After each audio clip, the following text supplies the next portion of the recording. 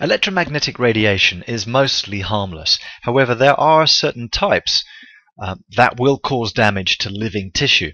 So let's take a look at microwaves and X-rays and the safety issues that come up with their use. So microwaves are used primarily in communications.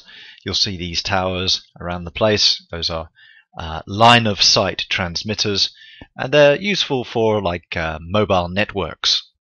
Obviously, mobile phones also use types of microwave, and we have microwave ovens. Now, the common theme is that microwaves can penetrate skin and energy is absorbed by body tissue.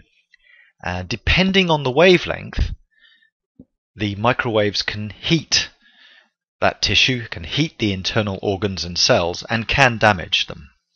So why is this? Well, microwaves have a similar vibration, a similar frequency of vibration to the vibrations of molecules of many substances, such as water. And that's why we can heat water in a microwave oven. It's because those waves are absorbed by those molecules, making them vibrate with larger amplitudes. So let's just write this down. We've got microwaves, and they can penetrate skin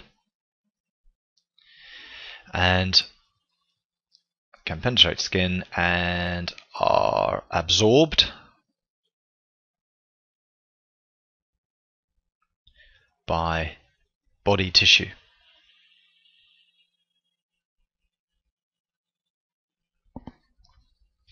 Now, this means that they can heat and potentially and possibly damage living cells. Now, as I said, it all depends on the wavelength, the distance from one wobble to the next, from one peak to the next. And with microwaves, we're talking around wavelengths in the region of 1 meter to 1 millimeter. Cell phones or mobile phones generally have a wavelength of about 17 centimeters, whereas microwave ovens are a bit less than that. They have 12 centimeter wavelengths or thereabouts. The longer wavelengths used in mobile phones won't heat as strongly as those shorter wavelengths. But that's one thing that we need to bear in mind, a safety issue. Okay, what about X-rays?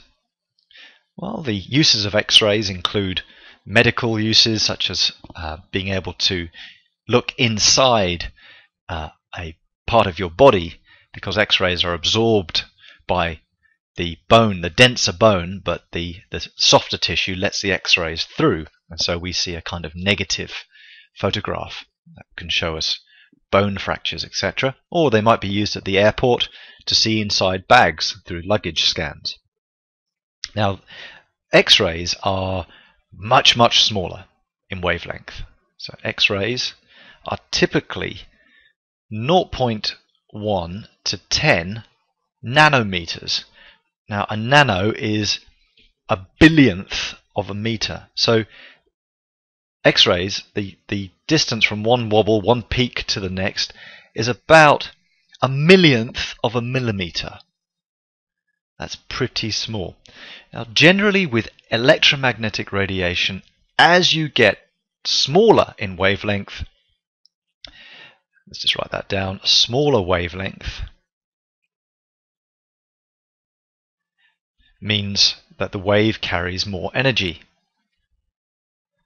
That the wave carries more energy. Now, X-rays can penetrate. So X-rays can penetrate living tissue. And because they carry so much energy, they can Okay, can penetrate living tissue and cause what's called ionization. Ionization. Ionization is when an electromagnetic wave knocks an electron or two out of an atom and causes that atom to become charged. And that can create unwanted chemical reactions to take place. So X-rays can penetrate living tissue and cause ionization, which can kill living cells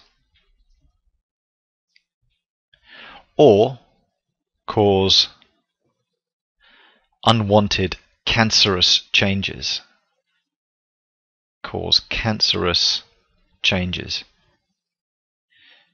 See, the atoms that have been ionized in a cell can start reacting with things they shouldn't react with. That might kill the cell, or it might change the blueprint of the cell, for example, the cell's DNA, and the cell might start to reproduce uncontrollably. And that would cause a cancer. So some electromagnetic waves, especially the shorter wavelengths, such as X-rays and gamma rays, for example, can cause cancerous changes.